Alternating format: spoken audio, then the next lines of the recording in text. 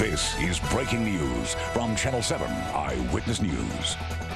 And that breaking news involving Congressman Lee Zeldin, the Republican nominee for New York governor, was attacked tonight during a campaign event in the village of Fairport, just outside Rochester. A man with a sharp object approaching the congressman, grabbing his arm and pulling him to the ground.